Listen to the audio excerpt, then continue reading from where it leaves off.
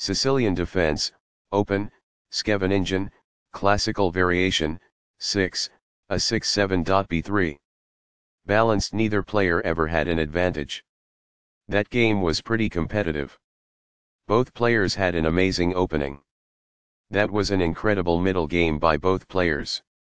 Both players had a nice end game. Sharp games are frequently the result of starting with the king's pawn, since it dominates the center and frees up the bishop and queen on the light squares. The c-pawn in the Sicilian defense controls the d4 square. Nf3 moves the knight toward the center in anticipation of a pawn push on d4, where it will be ready to retake the piece if black captures on d4. When black eventually plays nf6, white is prevented from moving the piece to e5 by the opening of the light-squared bishop on d6. d4 offers to trade the d-pawn for the c-pawn, giving up a center pawn for more active pieces. Cx d4 provides black 2 key pawns while giving white only one. Nx d4 recaptures the pawn and activates the knight in return for having one central pawn versus black's 2 central pawns. Nf6 develops the knight toward the center and attacks the undefended e4 pawn. Nc3 defends the e4 pawn and starts to develop on the queen side. A6 prepares the queenside pawn advance b7 b5, and also prevents white from playing the bishop or knight to b5. b3 supports the strong d4 knight in the center. e6 controls the d5 and f5 squares and allows the dark squared bishop to develop to e7. By growing a bishop from its initial square, this activates it. This activates a queen by developing it off of its starting square. By growing a bishop from its initial square, this activates it. The pawn is now adequately defended. By doing this, a knight moves out of its beginning square and into the action. It is the final book action. This blows the chance to build a queen off the beginning square. It is incorrect. By growing a bishop from its initial square, this activates it. It is ideal. Castling gets the king to a safer square, out of the center of the board, while also developing a rook. Castling kingside tends to be safer because the king is further from the center. It is good. Now that the rooks can see one another, they can defend one another. It is quite good. That's a decent move. That's good. It's alright. That's good. The rooks are linked by this, making it easier for them to work together in the future. It is quite good. A rook enters the action after developing outside of its starting square as a result. That is good. There were worse maneuvers, but there were also much better ones. It is incorrect. This overlooks an opportunity to offer an equal trade of pieces. This permits the opponent to kick a knight. It is an inaccuracy. This exchange is fair. That's good. It is a fair deal after all captures.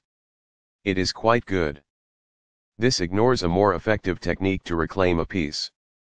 It is incorrect. Recaptures. It is ideal. That is a logical response. It is quite good. This exchange is fair. It is ideal. Recaptures.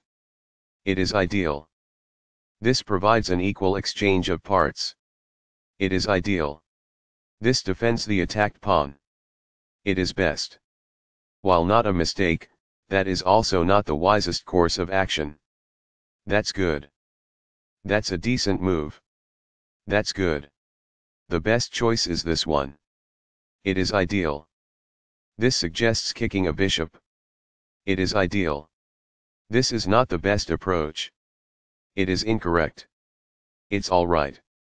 That's good. While not a mistake, that is also not the wisest course of action. That's good. That's a decent move. That's good. It's alright. That's good. On the file, the rooks are strategically doubled and forcefully combined. That's good. This misses an opportunity to double rooks on a single file. This allows the opponent to kick a knight. It is a mistake. This strikes a rival knight. It is ideal. This accomplishes this by posing a threat to a rook and compelling it to flee. It is ideal. It is a fair deal after all captures. It is ideal. Backs off. It is ideal. The rook is now in a safe position. It is ideal. While not a mistake, that is also not the wisest course of action. That's good. This defends a pawn that was under attack and had no defenders. This is the only good move. It is a great move. A wise decision. It is quite good. Perfectly on point. It is ideal. As a result, the bishop may now control more squares because it is in a better position. It is quite good. This offers to exchange pieces of equal value. This threatens to activate a rook by getting it to the 7th rank. It is good. Among the best actions. It is quite good. This places a rook on the 7th rank, activating it and putting the other side's king under pressure. It is quite good. This prevents an assault on a rook that might have been taken. It is ideal. This exchange is fair. It is ideal. It is a fair deal after all captures. It is ideal. This keeps the material balance in check with good commerce. It is ideal. Recaptures. Black is equal at this point in the endgame. It is ideal. This enables the adversary to remove the king from the rear rank and activate it.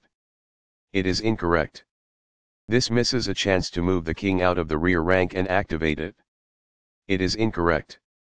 There was only one good move in that position. It is a miss. This is an equal trade. This is the only good move.